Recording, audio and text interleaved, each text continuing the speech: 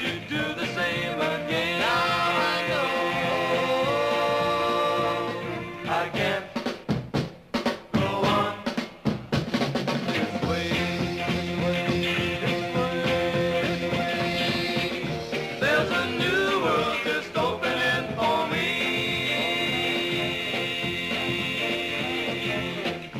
There's a new world just opening for me.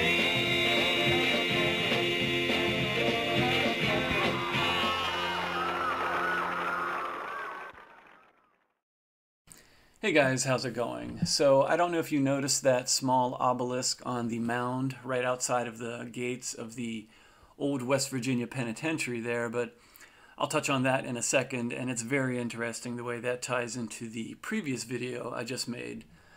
But regarding this video, it's really strange. The other day I was thinking about all of this Tartarian architecture that we find and where we find it. And I was thinking about that and how we usually find it around government offices or education, universities, the medical industry, even the sports and entertainment industry. I actually call these the pyramids of power, and I'll touch on that again later, but I just wanted to explain the 2 points I would like to make in this video. Number one, I would just like to introduce the fact that prisons in America basically contain the best evidence for the false historical narrative, the Tartarian architecture.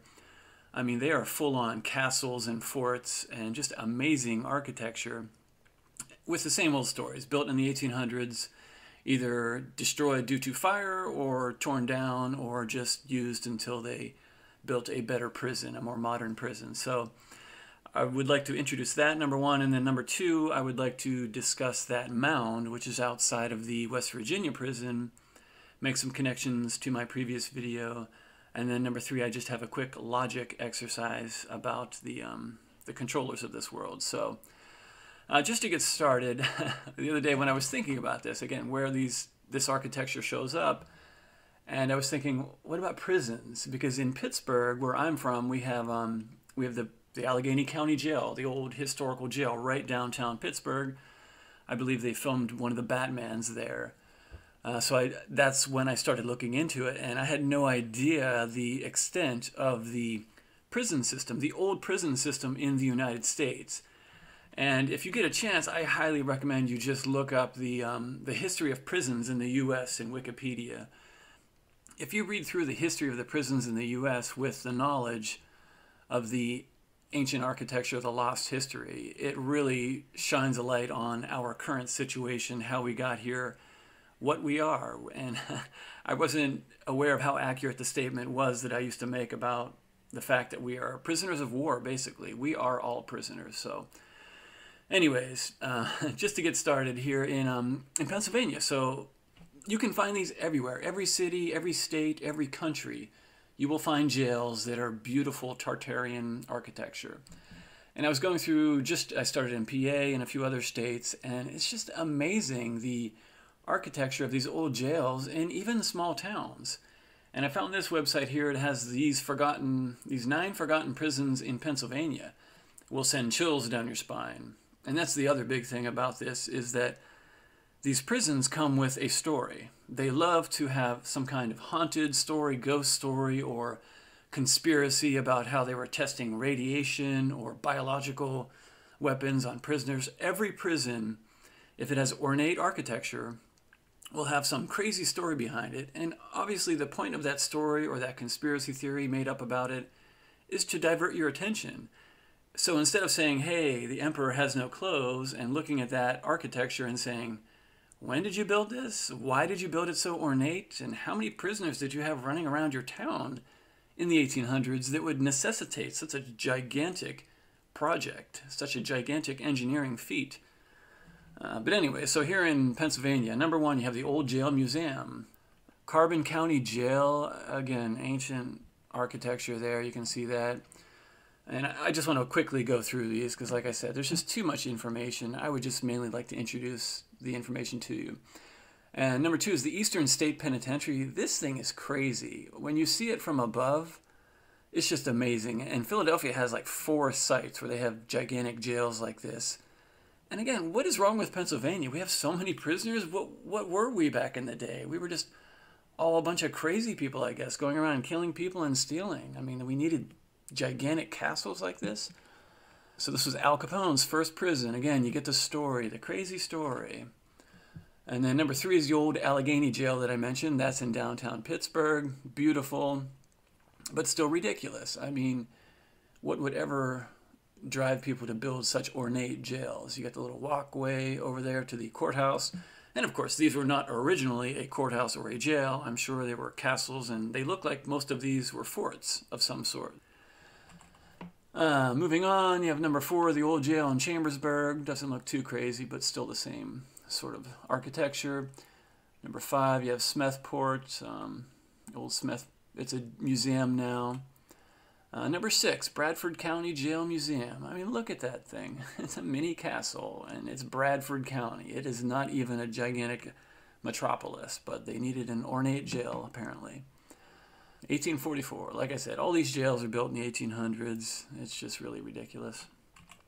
Number 7, you have the old Cumberland County Prison. Very nice architecture. Number 8, and this is the other big one in Philadelphia, the Holmesburg Prison. This thing has so many stories about it, so many legends. It's ghost stories and prisoner testing. But look at it from the air. This is insane. I mean, I don't know what to even say about it. It's so ridiculous looking. You don't build this kind of prison for prisoners that are just coming, for settlers that are just coming to a new nation that's barely a nation, and you're putting them all in jail. You need a prison this big to handle the few settlers that come here looking to establish a life. I mean, it just doesn't make, the whole narrative doesn't make any sense. The history is ridiculous. But I think what you're looking at is our Ellis Island. I mean, this probably is how we all entered the United States, through a prison that looks something like this Holmesburg prison, a gigantic processing facility. It was probably more of a processing facility than it was an actual prison. I mean, look at all the prisons in Philadelphia. That tiny little area, you have 5 prisons or correctional facilities. Wow, I'm staying away from Philadelphia. But yeah, so, and look at the generic staircases they build to the roof or to one of the lookout towers. Obviously, it was not built for that purpose. If you have to slap some generic metal railings, gangplank up to the top, or some cheesy, MacGyver solution to something. So I don't know. I'm just not buying it. It's ridiculous. And look at the inside. This is not what I would build if I were trying to. How much money did they have? I'm almost speechless. So it's a good thing I don't have a script for this video because it's too ridiculous. I mean, look at that ceiling. That whole complex is just ridiculous. That's the Holmesburg complex. It is what it is, guys. So moving on, number 9, you have the York County Prison. I don't know what the heck that was. And it's funny, there's a grade school like right next to this prison. So, I don't know what that's about. Here's a picture of the Pittsburgh Jail Courthouse. Some interesting stuff there. But yeah, so I don't know. You guys got to tell me what you think. Prisons just seem to be the most ornate architecture I've ever seen. They are gigantic forts, still intact.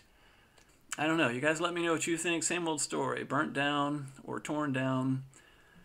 But what I think is, I think that karma's a bitch. And if you bring us into this Matrix reality from prison, well, like I said, karma's a bitch. That's all I got to say. So, moving on, because there's so much to get to today. What was I going to talk about? And now I would just like to discuss this mound that is outside of the West Virginia prison. So you can see how close it is to the prison. To me, it looks more like this was perhaps, again, this is conjecture, but it was probably the power center for that whole fort. If you notice, it's a mound. It's the conical mound, like the ones I described here in Florida and Georgia. And if you notice, it still has that spiral-looking staircase going up to it. They kept that spiral design. And I don't know what that's about, but it's interesting that it appears also on old conical mounds down south here. But also, I know it's strange, but in my last video, that movie, that generic sci-fi movie where they have the ones on Venus with the iron-looking spiral going up it with oil coming up from the center of it. So, yeah, I don't know what that's about, but it is very interesting. And you can see the obelisk on the top. Most likely that obelisk was not there. It was probably laying beside this mound in one of the configurations, like I said from my last video, where you have the rectangular rectangle of power, as I call it, with the conical mound on one end, a square mound on the other end, and then in the middle you have the obelisk with two smaller obelisks next to it. So exactly what that's for, I have no idea. The funny thing is that layout seems to be the same in every single city worldwide. So that just makes me think it was some kind of power generation or something else that would be of use or necessity. So again, I don't know what that's about, but it's very interesting. And then this this old photo too shows the structure still on the top of that mound in Moundsville, West Virginia. So who knows what that's about. So again, I apologize for not having a script for this video and rambling, because that's what I do. But I would just like to discuss one other quick thing about this, and that would be a quick logical exercise on the current use and current ownership of all of this architecture, all of these sites, this Tartarian architecture. And my point is that what we are finding is that there's a lost history. The evidence is architecture. I mean, people, cite mud floods and this and that, but it's basically architecture, current architecture that we find throughout the world that is being used for a different purpose. We are given a purpose, but it's not necessarily the correct purpose. And so my point is, we don't know who built it or when it was built or why it was built or how it was used. But what we do know is we know who currently owns and possesses these sites. So from that fact, we know who owns it, who controls it now. We can derive some logical conclusions.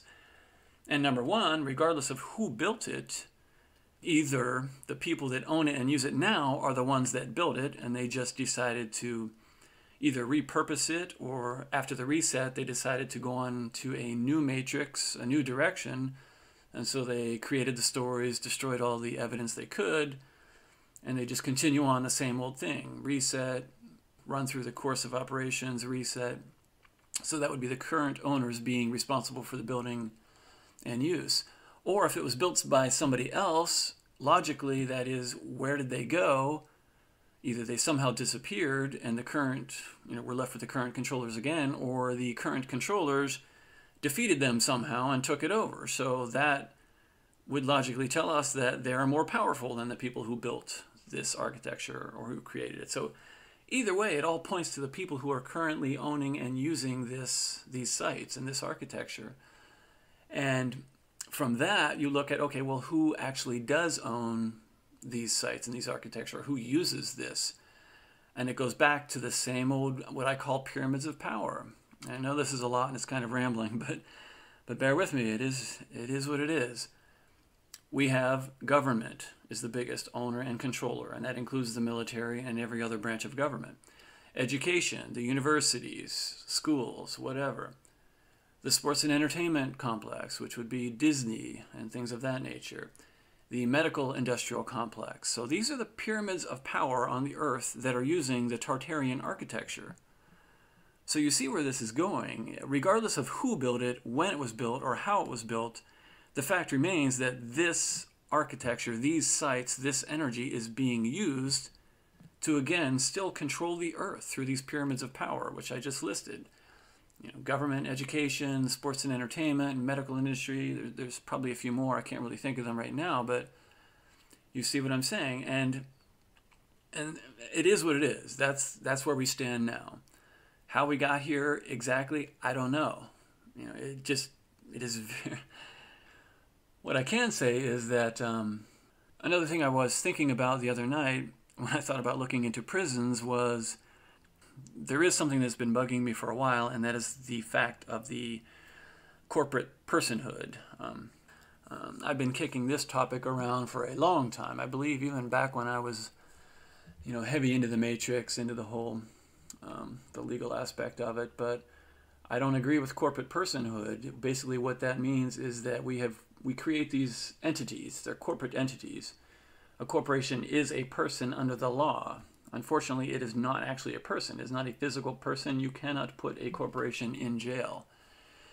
And my thinking was that perhaps the creator of the earth, the heavens and earth, is not happy with us creating what we call life through corporations, and perhaps it's karma that's coming around to bite us in the butt, where we are basically slaves to corporations because we create corporations.